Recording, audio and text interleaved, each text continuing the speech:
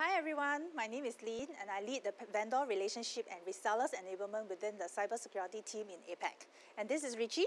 Hi, thanks Lynn. Hi, this is Richie and I head up cybersecurity consulting for APAC as well. So in our session today, we'll be sharing with you our capabilities in cybersecurity and why you should work with us. Earlier on, we shared that the APAC Center of Excellence is a heavy investment. Shown here are the 6 pillars of our COE, and these 6 pillars plays a part in every aspect of your end-to-end sales journey. So let me touch on the vendor management piece before passing the mic back to Richie to elaborate more on the technical capabilities. Ingram Micro works on 100% channel models. We do not transact directly with end users. Our dedicated vendor management team works and collaborates with the best-in-class cybersecurity vendors on their go-to-market strategies and business planning and sales performance. We constantly assess and onboard new technologies and new cybersecurity vendors so as to keep up with the ever-changing industry needs. So with our deep expertise, we strategize and execute go-to-market plans for the channels and help to accelerate growth in their business. We work very closely with key vendors like Cisco, IBM, Palo Alto, and many, many more around domain-centric solutions such as SIEM, next-gen firewall, SOAR, DLP, and of course, identity management. Okay, so Richie, I spoke about the vendor management piece and how closely we work with our vendors. I know we also invested very heavily in the technical piece in the COE. Would you be able to share more with us on how the COE technical experts can help the partners value add in their ecosystem? Sure, no problem Lynn. So before I touch on the technical solution, let me just share a bit of the end user challenges, because end of the day what we are trying to solve is the end user challenge, right? It's not about putting in a product. So when it comes to cybersecurity ecosystem, we're talking about such a huge hybrid of products from different vendors, and it's quite challenging for some of end user whereby they deploy so many products from different vendors, and it's very hard for them to sometimes to consolidate and make sure that they work together, and also to help to address some of these increasing regulations and compliance requirements.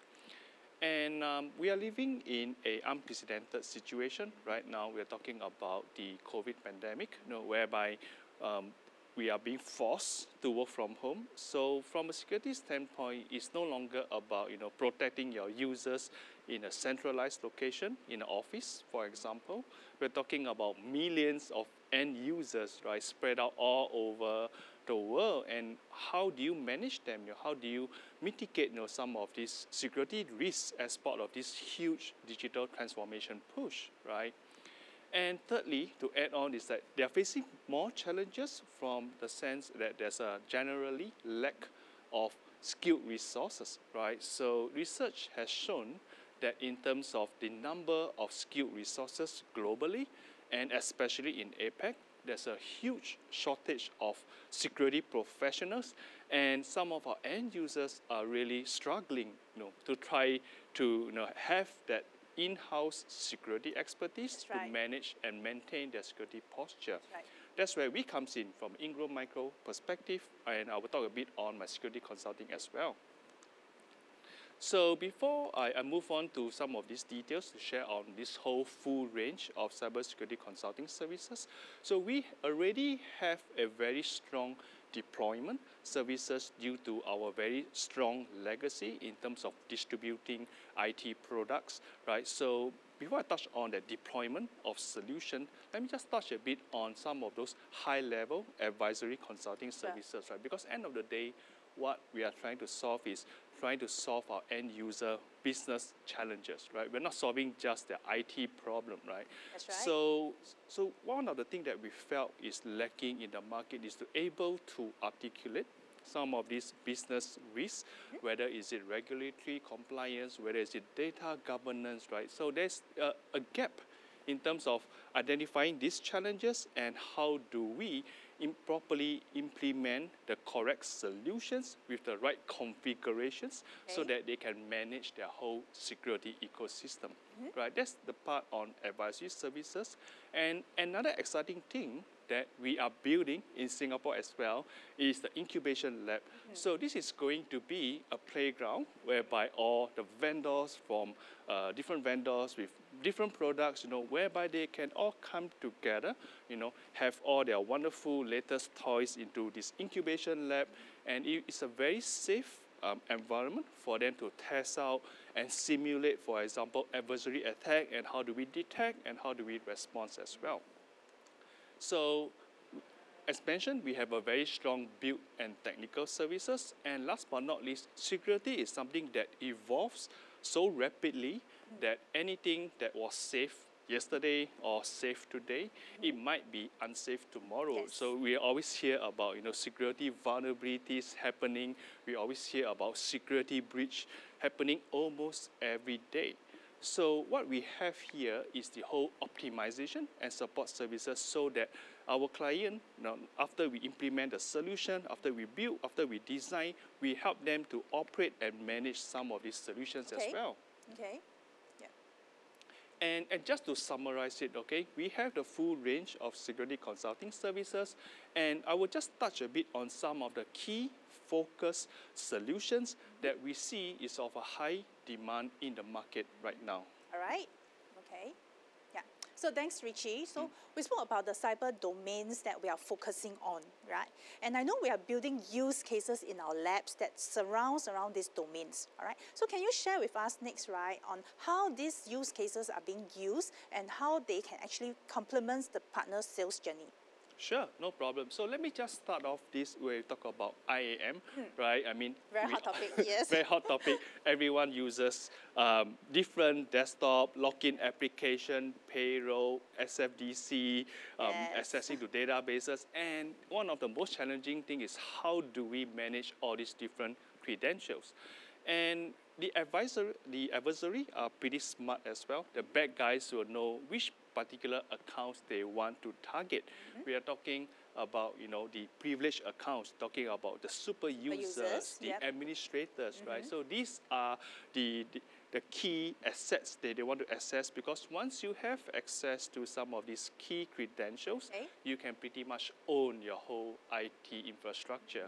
So what we have here is end-to-end services, identifying, understanding from a business perspective, what system they have, what application they have, how can we help to improve, the whole authentication in their environment, so that we can help them to protect their brand, and they won't be, the next company to be, appear on the news that, this company has been breached. So this is something that is one of the key focus that we have from IAM PAM perspective.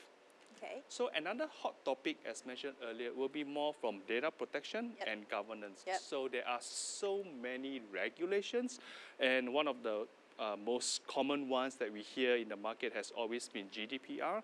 And even recently, the authority of Singapore, they have also released news that they will be also imposing very stiff penalties for those organizations who doesn't do a well-round job in terms of protecting the data.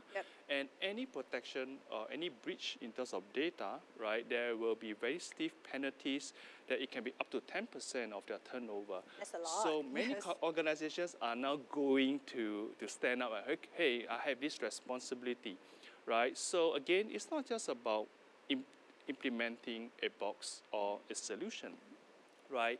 So from advisory perspective, we need to understand what are the business critical assets. It could be things like personal data, it could be credit card data, and so on and so forth. So understanding that critical assets the business have to protect, configuring the DLP solutions in the correct manner that will help them to really minimize the risk exposure to the adversary. Okay.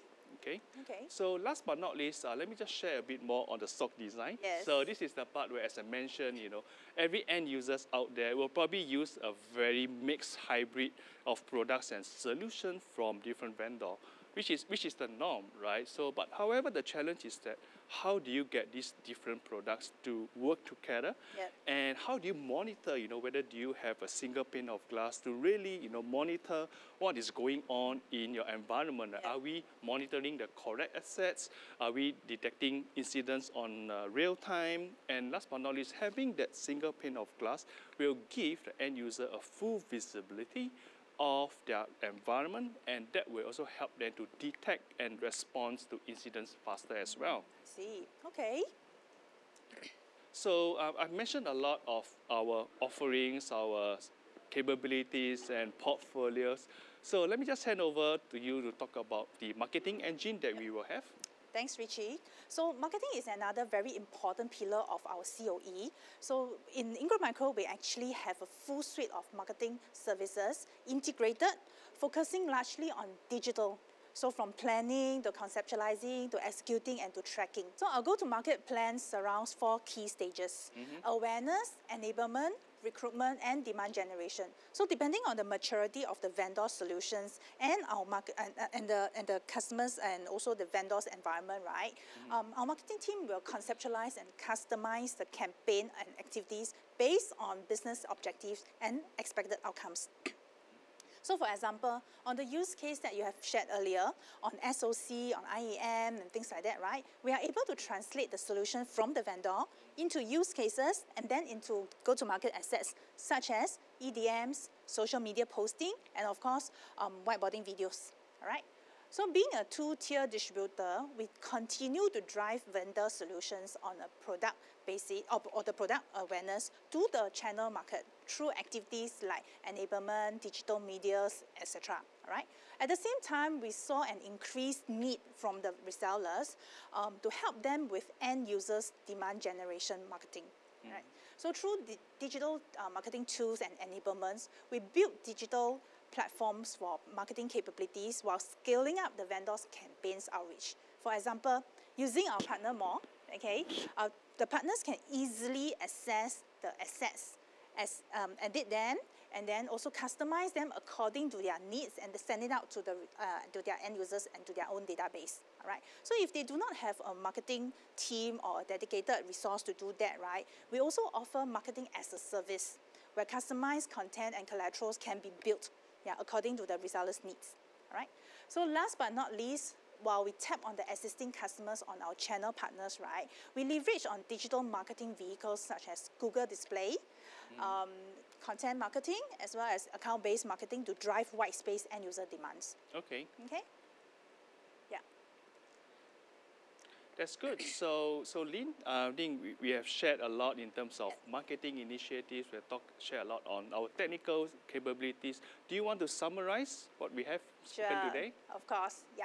So having been in the IT industry for over 40 years, right, Ingram Micro knows the IT landscape very, very much. I think nobody knows better than us. So we are the bridge between vendors and resellers, and we will continue to innovate and be the pillar of support to the resellers, right? So again, I'd like to emphasize, we work on a 100% channel distribution model. We do not compete with resellers. Instead, we build a team of domain experts to continue supporting resellers. Okay, so through the investment of a dedicated cybersecurity team, for example, like in the technical piece and the vendor management piece, incubation labs, as well as the marketing engines. So we are able to relate to your business needs and from there customize and derive appropriate solutions for you and the end users. Yeah. So in short, we are not just another distributor. We are a solution aggregator, and we are definitely a distributor of choice. Thank you, Lynn. And I hope we have shared very valuable information of where we are, where do we want to be in terms of some of our future plans. And definitely, if there's any inquiries from our partners, feel free to contact us and email us. That's right. That's right. Yeah. So with this, we thank you for the last 15 minutes with us, and we look forward to hearing from you. Thank you. Thank you.